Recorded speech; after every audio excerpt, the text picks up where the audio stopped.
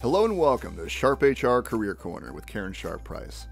This podcast will inform and inspire you in your quest to find the right career path. If you're just starting out, looking to make a change in your field, or transitioning into a new career, then this podcast is for you. We will be sharing tips and providing resources on topics such as writing resumes, interviewing, using LinkedIn, and networking. We will take a look at different careers, companies, and opportunities. You will hear success stories from professionals in all career paths, and so much more. You will leave this podcast with 3 key takeaways that you can easily put into practice. Enjoy! Welcome to SharpHR Career Corner podcast. Today, we're talking to Soda Kuczkowski from Start with Sleep. Welcome, Soda.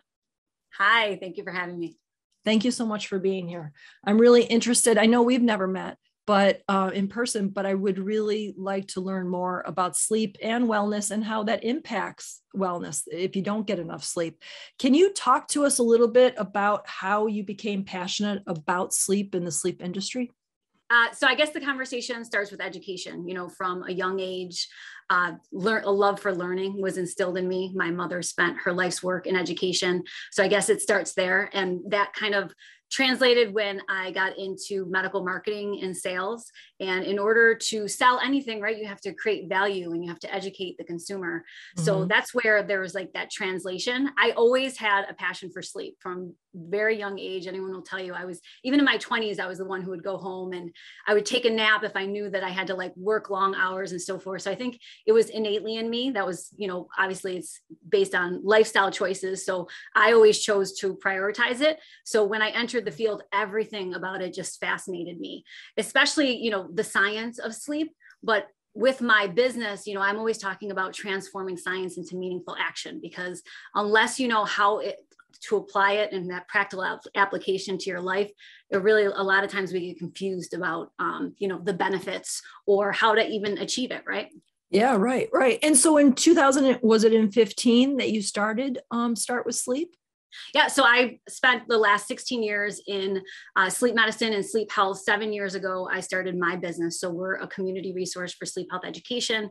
So I provide seminars and programming for corporate wellness initiatives. I'm the instructor and I partner with a program out of California, the International Parenting and Health Institute, for a certification program for adult sleep coaching for health professionals.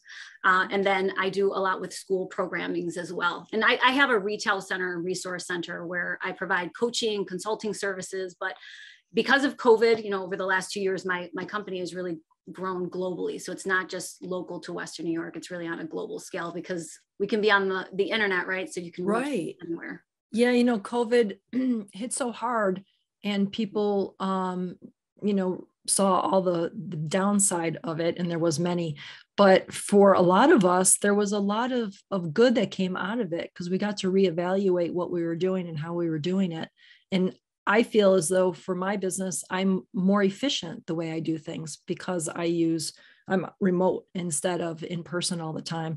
And I've helped people in Italy and I've helped people in Wisconsin and Florida. So, I would never have even considered those things until this happened. So it's just interesting how things happen and what good comes out of it. You got to always be looking for the good, I guess.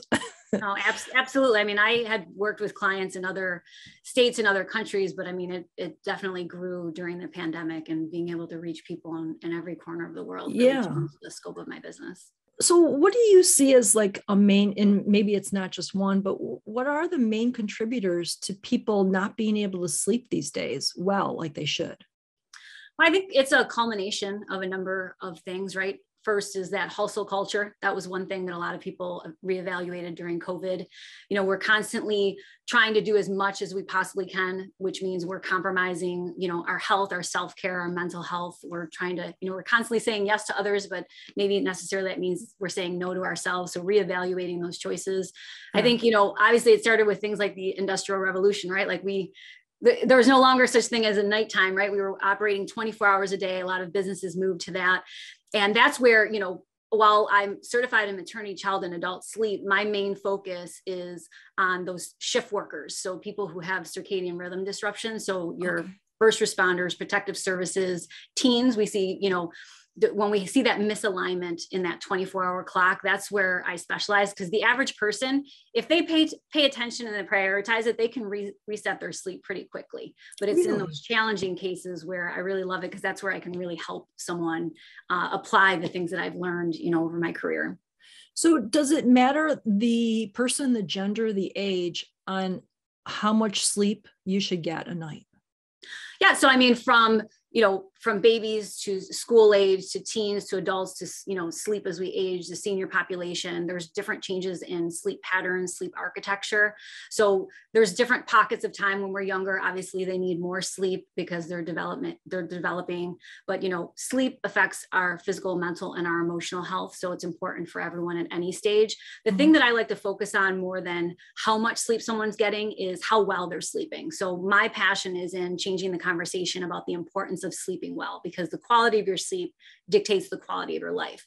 I like to say that it is a catalyst for achieving your personal and your professional goals, because when we're well rested, we're better at everything. We look better, we feel better, we're more creative, focused, we can concentrate better, we feel healthier, we move quicker. So it's so integral in so many of the important things that we want to achieve in our lives. So have the change, have the reasons for people throughout time changed, or have the circumstances and the contributing factors stayed the same? Or is it because of like the Industrial Revolution where things changed? And, in the olden days when they were on the farm, it got dark at 6 and everybody went to bed because there wasn't much to do and the lights weren't on. So you almost were forced to go to sleep. But nowadays, because of electricity, because of social media, because of you can find anything online at any time of day or night. TV is on 24/7. So if you wake up in the middle of the night, you turn it on, it makes it easier. But do you feel like it's those types of reasons and just the way generations have changed that have caused problems and circumstances? Because there was always people working different shifts, correct? And so not always. I mean, there were later shifts, but not on the 24-hour clock that we work now. And, even with the shift workers now, it's like, they're not just working, even if it's a later shift, that's 8 or 10 hours, we're talking people work 12, 16, 18, sometimes 24 hours. My firefighters are 24 hours on, 24 hours off, these kind of rotating shifts as well. These swing shifts. Shift work is really defined by anything that's out of the 9 to 5. And we have a ton of that in this area, because not only those first responders and protective services, but hospitality, transportation, we see shift work in a lot of these different industries. But I think you hit it right on the nail right on the head when you were talking, kind of listing all the factors. The one kind of thing that brings all those together is light. Light works like medicine for our body, right? It influences, or it can disrupt our 24-hour clock. And when that clock is disrupted, we can see a number of things happen, right? We can become pre-diabetic, the quality, we can become hypertensive, like the quality of our sleep very quickly on a short-term basis, we can see a number of different things that can happen. But because we have all of these things at our disposal, like you said, we're looking at our phones, it's that proximity to our face, right? The TV is always on, we're always inundated with light in one way or another, and we're not using it to our benefit, right? Regulation of light is actually really important to being able to sleep at night. We don't get enough natural light during the day. Maybe we're wearing glasses and we're blocking out that sun. We need to send a signal to that optic nerve, and that turns on a number of processes in our body. But at night, we're overly exposing ourselves. So you had mentioned about getting up in the middle of the night. A lot of these night lights have like LED lighting. So all it takes is a fraction of a second. You see that light in your brain, you start making lists, and you're all of a sudden you're awake, right? So all it takes is just a fraction of a moment to be exposed to that light, and it alerts your body that it's time to be awake. So it's a signal that it sends to us, right? So if we're constantly exposing ourselves to that, then we're constantly moving our sleep pattern, causing trouble with falling asleep and then maintaining our sleep. And that's where we see a lot of these sleep disruptions that occur. Okay, so I'm going to ask for a tip. So as a woman who's had children, I have to get up in the middle of the night to go to the bathroom. So what do you use then for light to get you from the bedroom to the bathroom and back without waking that?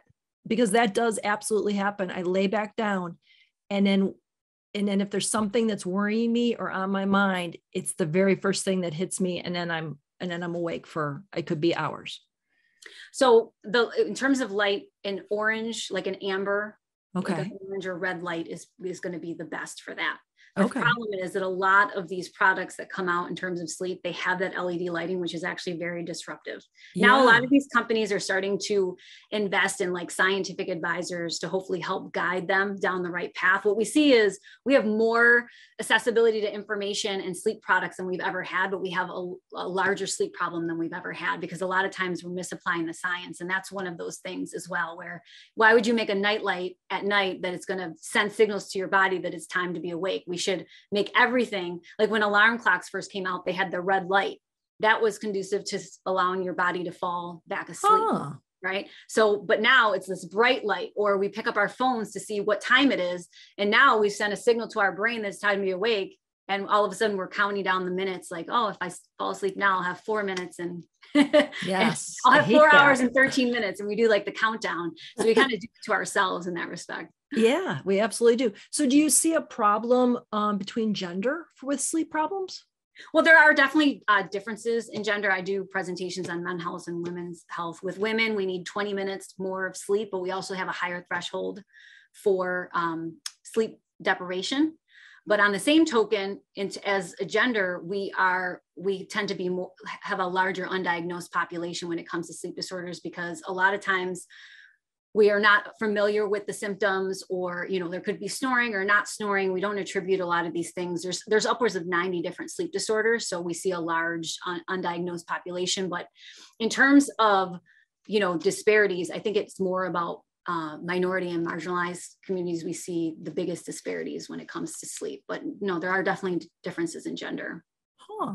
Now, are there some countries where people get better sleep than others?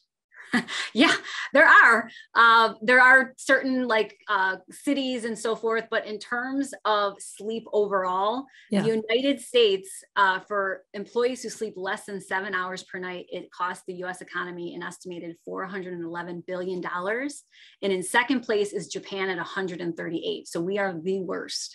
Wow. On a global scale, we are the worst in terms of sleep. Yes. Oh my gosh. And that's amazing that it's only 20 minutes more that women need. That's it.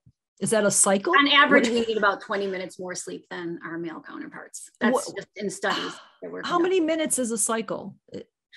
So an average adult sleep cycle is 90 minutes. So it's 70 to 110 minutes, but that varies again per individual. Okay. Do you focus on certain genders or age groups more than others? I mean, if I had to target, I would say that my primary market is probably between the ages of 35 and 55 and women. But quite honestly, I mean, like I said, when I first started my business, I have programs. I have a program called the Baby Sleep Collective that's focused on helping new parents and, you know, parents in the first year, because they lose, you know, upwards of 1,000. I could have used you for that. Yeah. 1,000 hours of sleep at the beginning. But my business has kind of shifted in that I do a ton of seminars because of the type of industries that we have in this area in terms of shift work. I spend the primary amount of my time in that and in the certification program, just because there's only one of me. So I'm trying to certify health professionals all over the world to kind of get in this field, because I feel like there's so much opportunity in the area of sleep. You know, like I always label myself like an accidental entrepreneur. I have experience in education, technology, graphic design, business, you know, marketing, business development, marketing. But I entered into marketing and sales, right, in the health field. And that's where this all kind of transpired. I've created my own little niche in the world, because it's such an opportunity, because the lab that I work with was affiliated with the University of Buffalo. So I was able to be in both behavioral and medical sleep medicine, right? My medical director, I mean, I was just exposed to a knowledge of information. We ran the fellowship program. Then I was certified as a sleep coach. So I've kind of paved my own way instead of like traditional healthcare path. But when I work with my students, you know, they work in all different types of wellness professions. And I tell them it's really about supporting others, right? I have a passion for what I do. And I made a career out of it, right? Like I created my business because of what I saw lacking in the community, bridging this gap between, you know, sleep medicine and sleep health. Like we were only addressing it once someone has developed a medical sleep disorder, right? Or a breathing disorder, versus addressing the quality of their sleep, which in turn helps to maintain and manage their short and long-term health, right? So I wanted to get out into the public and kind of share my messaging. And it didn't matter, you know, if I was an MD or a PhD, because I kind of went to the school of life, I guess, when it came to that. I mean, I have a master's in education and I have a BA in communications and all these other things, but it was kind of diving deep into my industry, learning everything and kind of being there at the beginning, right? Because sleep is one of the newest of all the specialties. We only have been really sleep medicine as a specialty has been the last 60 years. Isn't that amazing? You know, and what we're studying is so new comparative to all of the other health fields, but it's the foundation for our health. I mean, I recently, something great happened, the American Heart Association. So I am a speaker for them for the last 4 years. And I always make the joke about, you know, when are you going to add sleep to one of the pillars of a healthy heart? And it was, I think it's just shy of 2 weeks ago, they finally labeled sleep as one of the 8 pillars for a healthy heart. Oh my God. I would talk about, you know, you see someone that runs a marathon, right? They seems like they have like 2% body fat, they eat right, they drink right, but if their sleep is off, they're still 200% more likely to suffer a stroke or heart attack in their lifetime. So you could also be the person who is obese, you're not eating right, you're smoking, you're drinking, right? But if you're well rested, you actually have better, like, I mean, obviously those things are not that great, but in terms of like the health of your heart, it's all relative, right? So sleep is the foundation for. It's so interesting because you do, you know, not terribly often, but you do hear about people who are marathon runners and exercise like crazy and go to the gym, and then they end up having, you know, major health issues and strokes or whatever. And you wonder how could they were always at the gym, they were always running, and you wonder. They were the American Academy of Sleep Medicine and some different organizations were in Washington not too long ago, a couple months ago, talking about the fact when we talk about people, you know, they passed away peacefully in their sleep. A lot of that has to do with cardiac failure. Your brain, your muscles aren't getting enough oxygen, right? Like there's a reason for that. There are different variations of sleep apnea. So I think sleep is very much a missing part of the conversation when it comes to our healthcare. Well, that's huge kudos for you to get that to happen. My gosh. I'm just trying to recruit more people. Like I'm like, come into the sleep space. There's so much opportunity. Like I mentioned, you know, in maternal health, we have like baby sleep consultants, but I mean, there's opportunity for like to train nurses and to support new parents. I mean, I obtained that certification when I was pregnant with my daughter, because I went for a tour at the hospital and they were teaching me how to, you know, obviously how to swaddle. They had a school of dentistry come in and show us how to brush teeth. I'm like, this is my first child. I've never held, like, I need to know the fundamentals. Like I've heard I'm not, you know, I'm in sleep, but it's a whole other sector. I wanted to have those support services, you know, there's so many opportunities that exist in this field because it is so new. So if you're looking for a new career path, sleep. No, honestly. And it's amazing that it's only, like you said, 60 years old. I mean, people have been sleeping since the day where they were born. And so for that to, they're still debating the reasons why we sleep, but they know that we need it for our physical, mental, and emotional health. So now I am going to take like a side tour here, but I've known people, and even Betty White has been known to only need like 4 hours of sleep a night. Is that truly healthy? And can some people only sustain on that and be perfectly fine? Yeah. So, I mean, there used to be one genetic marker. There's 2 now for people who sleep a short amount of time. As I mentioned, there's different, you know, sleep patterns. So they can survive on 4 to 5 hours of sleep per night.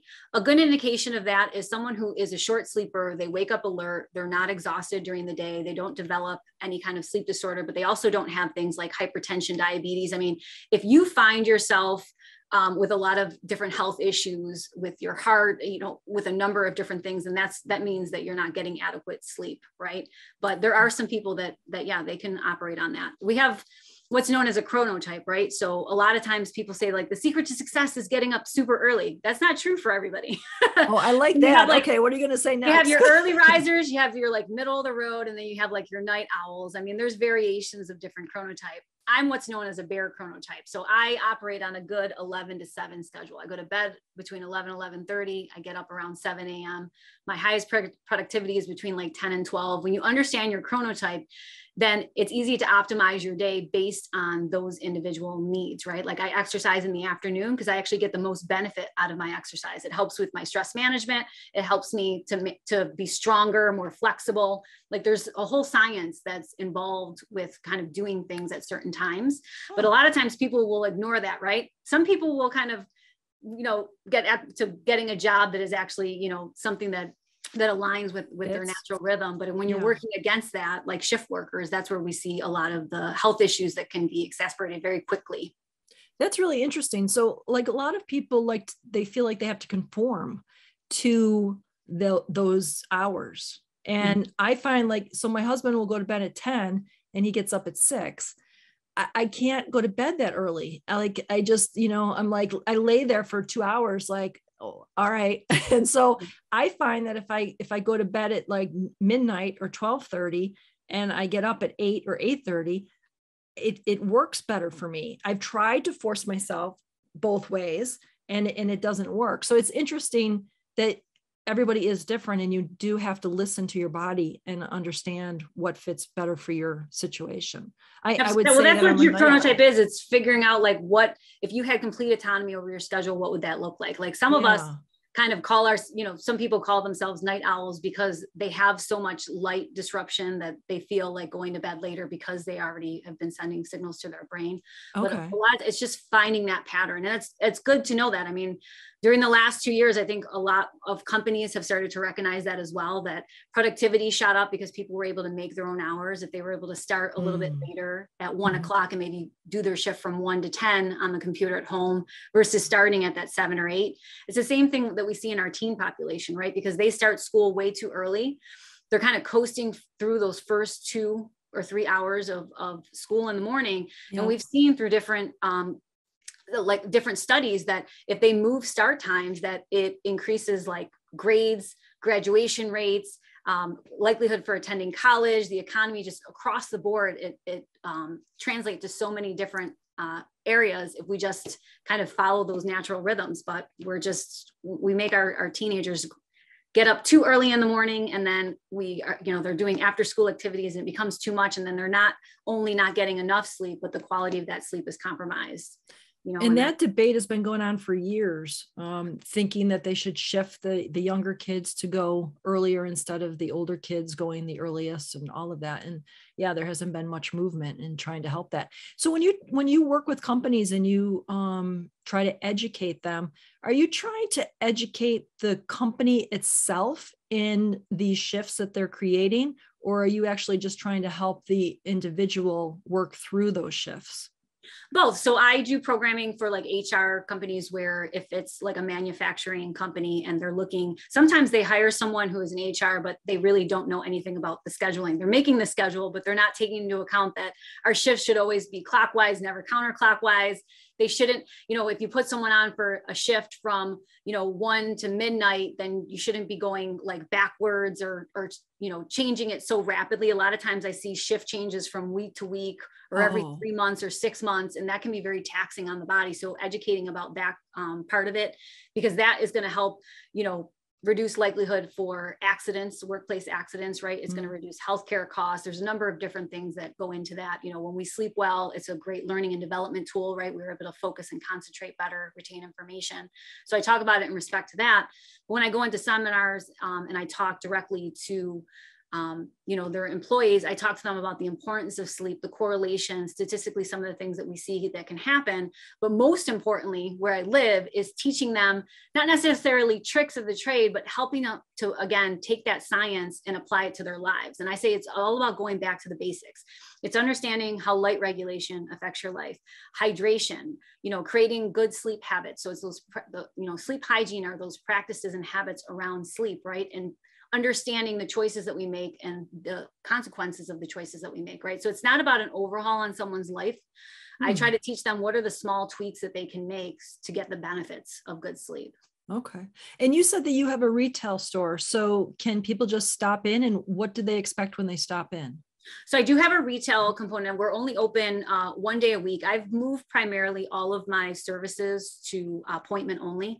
So what I do is private shopping sessions. When I had employees, and even though I train them, it was one thing because they could come in, but a lot of times people are looking to speak with me anyway. So during the private shopping session, they're able to meet with me, talk to me a little bit about the challenges that they're experiencing so that I can help recommend a product based on those challenges. So in here, I tell people I'm not Target. You can't just come here and like, if it's like a sleep sachet or if it's like a magnet, sure, you can buy that.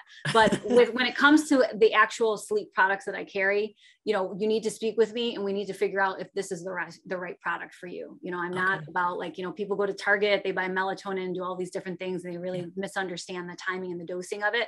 I'm here to educate you so that you're going to get the results that you're looking for. You're not just kind of going out there blindly trying to apply things. That's one of the biggest issues with sleep products is you scroll on Instagram and you see a sleep supplement. So you assume that it's going to be like your solution, but a lot of times it can actually cause more of a disruption because it depends on why you have a sleep challenge. You know, they really only fall into 5 different categories when we have challenges with sleeping. It's medical, hormonal, nutritional, stress, or environment. That's where we're looking. Right. Okay. So what is it that you need to do? Do you need a new mattress? Right. Do you need to assess the air quality in your home? So it's really about finding out that root cause of what's causing the most sleep disruption, because it's that one significant thing that causes a ripple in everything else in your life. When you don't sleep well, you make poor nutritional choices. The hormones that regulate your appetite and hunger are inverted. So then you're eating more calories the next day. You know, you're eating junk food. You're not motivated to go to the gym because you're feeling sluggish and fatigued from eating additional carbs and sugar. So it's just this continuum that happens, right? But if we get good sleep, it puts us in a better position to make better choices. Wow. So how important is a good pillow? It's very important. Like your pillow and your mattress should support your neck and your back when you sleep. But when it comes to tools in your bedroom, I tell people natural is best, because when we sleep at night, things like our mattress, our pillow, like even the furniture in our home emits different toxins into the air that can affect our breathing patterns. So it's what we can't see that often can affect our sleep. So air quality is really important. Making sure the humidity in your home is between 40 to 50%. Lower than that, you can wake up coughing, itchy eyes, dry skin, you know, get into respiratory infections. Higher than that, we can get into like airborne mold in the home. So we want to make sure that we're regulating humidity levels. We want to make sure that we're keeping a cool temperature when we sleep between, you know, 60 to 68 degrees, 60 to 67. I know depending if you have central air conditioning and so forth, it's by trial and error, but you want to make sure that it's a cool environment. Being cool allows your body to fall asleep and then maintain its sleep, right? Because our body temperature drops about a degree or 2, our core body temperature, and that's what maintains our sleep. When we're too hot or we're like, you know, restless and all these different, those sleep disruptions, that's what compromises the quality of our sleep. So how long does that process take for you when you meet with somebody? Because it sounds like you have to dive into a few things, because you mentioned 5 things. It really could be more than one of those things, right? It could be thousands of things, but I have been doing this for a very long time. So, you know, being that I've been in this for 16 years, coming from clinical medicine, and, you know, one of the things my doctors used to send patients to me because they'd be like, oh, well, she'll tell you why you need a sleep study, or, oh, you got your CPAP machine and you still can't sleep. She'll tell you what additionally you need to do. So I've been in this so long, like I know the kinds of questions to ask. I mean, there's some psychology that goes into it, understanding an individual's, you know, motivation factor, their readiness for change, you know, talking specifically about things that, like, when someone first says that they have a challenge, you know, like I'm waking up in the middle of the night, that could be a number of different things, right? So asking them when it started, what's the biggest disruption? Like there's very targeted questions you can ask, and very quickly you can determine what's going on. Now, do you need to come into the home at all? No, I generally will ask questions, you know, like how many windows are in your bedroom? Do you keep it a dark environment? You know, have you ever measured the air quality in your home? I ask about different things. What's really great about being online now and doing a lot of telehealth is that a lot of times people always take the call from their bed, and I'm like, show me around. And it's so funny because they'll be like, oh yeah, I forgot that I have that light there. I forgot this or that. So it's like, I try to ask some of the questions that I think are really important in different ways. Plus it takes a little bit for someone to get comfortable, right? To be really, I tell people I can only help you if you provide me honest information. Right. So does it take a few sessions with you, or can you really help them within like one conversation? So my initial consultation is 90 minutes. That's where we go over an entire evaluation of a number of different factors. Wow. From there, we create a plan. So as a sleep coach, what I do is I put them on a plan. So initially I'll give them kind of a few small recommendations. I keep it a very short 1-page sleep plan because people don't like to read and they don't like to do homework. So I break down for them those 5 categories, like, what lifestyle things do I think that they need to adjust, what behavioral things are present. If there's something medical, do they need a sleep test? Do they need to speak to another specialist? Because I'm all about creating that dialogue as well. There's a difference between fatigue and sleepiness. It might be that they need to speak with an endocrinologist because I suspect something with their thyroid. Like, it's sometimes people don't realize the conversations they should be having. So I open up that doorway. I'm very fortunate in knowing so many of medical professionals in this area and being able to collaborate with them and serve as a resource. Yeah. I work with not only sleep doctors, but sleep dentists, and being able to provide different types of therapy. So it's not just on my own. I'm just kind of that bridge for those conversations to help people know where to look, what questions to ask, and how to get the proper help. Because with our healthcare system, it's like until symptoms present themselves or like you're so far gone, that's when, that's when they start applying medication and different things. And what I want is to be on the preventative end. I want to help empower people to get to the right place so that they can help themselves, essentially. So I have a really important question. You're going in all different directions. How do you sleep? I sleep well, but the important thing to note is that there is no such thing as perfect sleep. People are like, oh, you must sleep perfect every night. And I'm like, no, because I live where there's trains sometimes. And sometimes the trains wake me up because my husband wants the windows open. But there's no such thing as perfect sleep. The difference between me and the average person is that when my sleep is off, I know what to do to correct it. And I also know enough to say, you know what, it was a bad night. Yeah. It was a bad night because, you know what, I made bad choices. I stayed up and maybe I wasn't drinking enough water when I had that glass of wine too close to bed, or I ate something really late because I went to like a carnival or, a festival or so forth. The thing is understanding how to reset your sleep. If you stay up till 2:00 in the morning, the answer is not going to bed at 8:30 the next day. The answer is going to bed at your same time because your body needs to know what to do. We have all these little clocks, right? And getting light first thing in the morning, that sends a signal to our circadian rhythm. It turns it on for the day, right?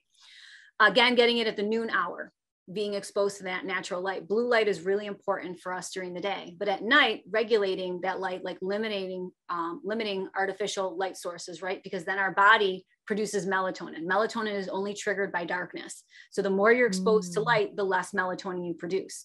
You can get melatonin from food sources like Mount Morency cherries, goji berries, walnuts, tomatoes, kiwi, pineapple, but we're so quick to reach for these like over-the-counter supplements. Yeah. And a lot of times they're sold in way larger dosages than are necessary. And we're seeing like individuals overdosing on it, having a lot of side effects, nightmares, dry mouth, like it can interact with medications. So there are ways you can, light is the natural way to boost it, but you can also boost it through foods. So my recommendation is to lay off the melatonin tablets. It's not your solution. That's good to know. Okay. So I've got a couple questions. Where are you located? And it sounds like people should call first. Yeah. So most of the things I have an online booking. So you can book shopping sessions, consultations, assessments, any services that we have are all online. We're located at 1211 Hurdle Avenue in Buffalo, New York. So we're next to the Antique Land Company, diagonal from Lombardo's Italian restaurant. Okay. We're open every day of the week, so I say Monday through Saturday, but it's through online appointments that you generally catch me because I'm a busy lady. and so what advice do you have for people that are listening right now that really are struggling to get a good night's sleep? And it could be whether they're menopause, where they're struggling with little toddlers when they're working, night shifts, could be all of that. But what 3 pieces could you give that maybe all of them could try? I would say if you're looking to reset your sleep on your own, to go back to the basics. And the basics are light, water, and air. Light, there was a study out of Toronto that showed that just paying attention to light regulation, first thing in the morning, that first 10 minutes is equivalent to 4 to 6 hours of afternoon light, right? Kickstarts our circadian rhythm. It also helps us produce serotonin, which are happy chemicals that stabilizes our mood, but it also helps our body produce melatonin later. So light in the morning, light in the afternoon between 12 and 2 p.m. limiting artificial sources of light at night. A study showed that if you just do that, improve the ability to fall asleep quicker by 83%, just by light regulation alone. So light is the number one way to reset your sleep. Hydration.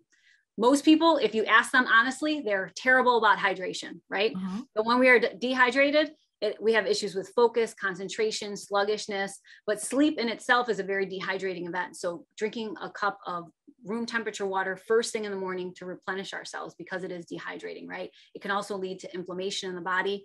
But most importantly, when we drink enough water, it flushes out excess cortisol levels. So if you tend to be stressed, right, you're trying to manage your stress, drink water.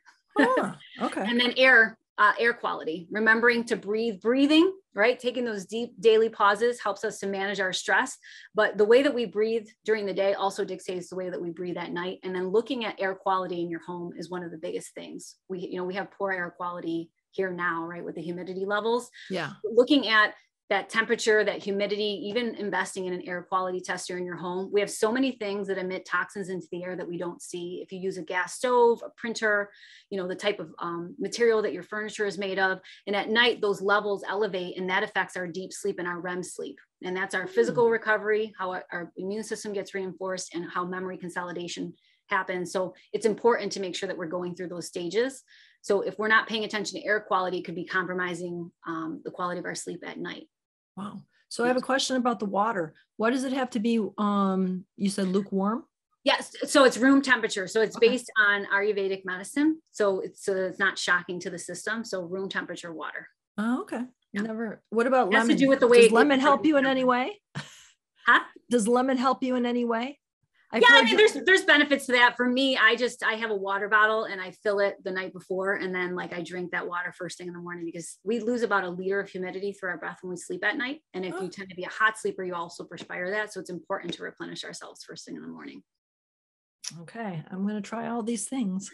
Lots of information. Good thing this is recorded. It is. Yeah. But I think it's all really, I don't know. I mean, we've gotten so busy in our lives that we don't think of some of these basic things that I think we probably should absolutely do. It's interesting when you were talking about workers and shifts and things like that in the profession of becoming a doctor, and the hours that they put them through on a continuous basis to try to keep them awake and functional as a doctor, and well, they're looking, they've changed that a little bit, but even with, becoming a health educator, sleep health educator, they get very limited training. They only get about 3 hours in the United States. Globally, that number drops to 2 hours total in sleep health and sleep medicine. So they get limited to no training, which is why I have that certification program, because there aren't certification programs or education out there. A lot of the ones that we're even starting to see now focus on, again, that clinical sleep medicine aspect, right? And we have sleep doctors for that. If someone needs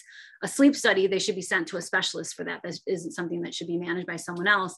But helping to educate on sleep health, I think, is one of those things that is just really overlooked and really needs to be part of every health conversation. Yeah, absolutely. So if people just a side note, my website, www.startwithsleep.com, there's a learn tab. So if you're interested in learning more about light or, humidity, natural ways to humidify your home or things like plants, I have blogs and articles on there where you can read, and it's a resource for that type of education if you're looking for additional insight. Great, because that was my next question. Where could people get more information about you and your company so they can just go right to your website to get that? All right. Well, Soda, thank you so much. I've learned so much in a very short period of time.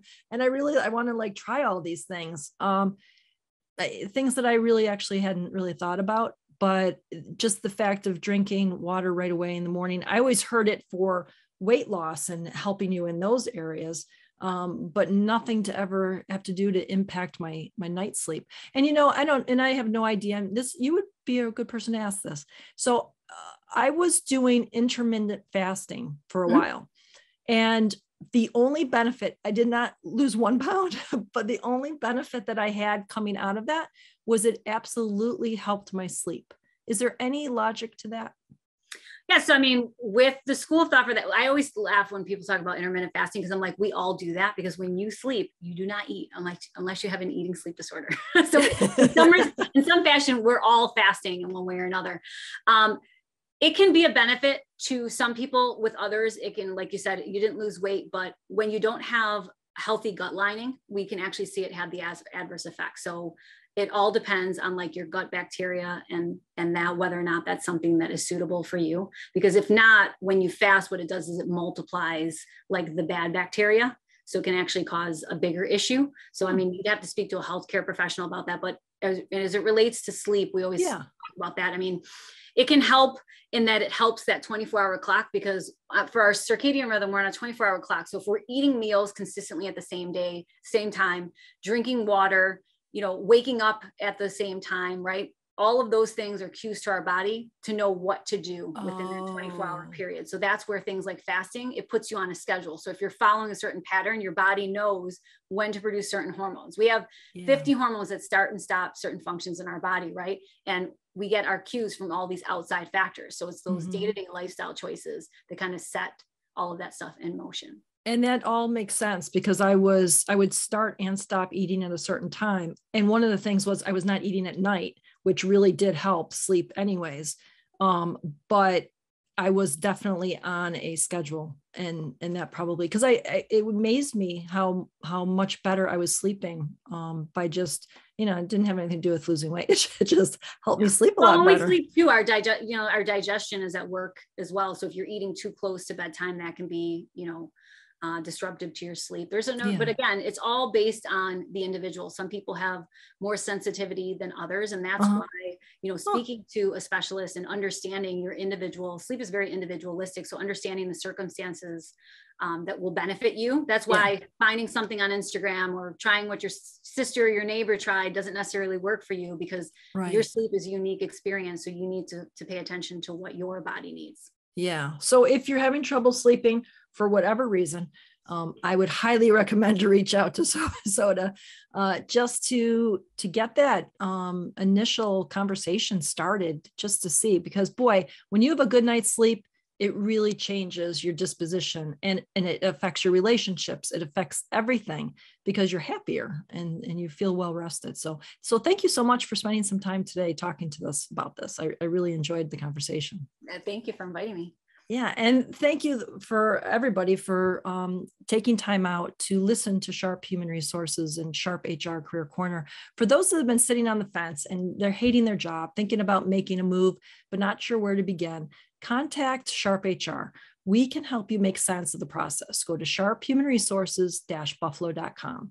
Until next time, be kind, everyone. We need to show a lot more kindness in the world, and it starts with you and I. Thanks for listening, and have a great day.